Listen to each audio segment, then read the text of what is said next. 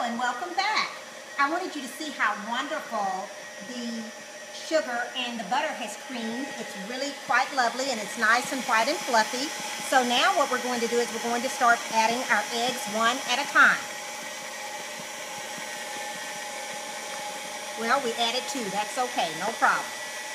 And we'll just let those cream really well, and then we'll add the rest of our eggs to the mixture. And what this does for the cake, this makes the cake very fluffy and makes it rise really nice and pretty. So eggs are so important to a recipe. And another thing I was going to say is when you, before you get ready to cook the cake, you want to make sure that your ingredients are at room temperature.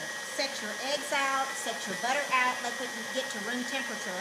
And then that way, that's going to give more volume to your cake and it's going to come out a lot nicer. You usually just wait, like maybe a minute in between each egg. And let them cream a minute in between each one.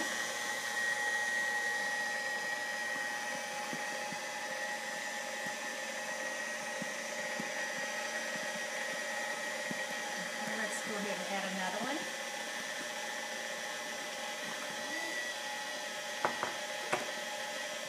Okay, now I want you to see how nice that's creaming up. See, it's getting, the volume is increasing, and this cake is going to be nice and fluffy because it has all those wonderful eggs going off into it.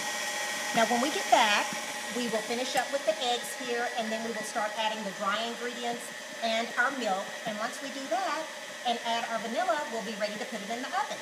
I'll see you back in just a bit.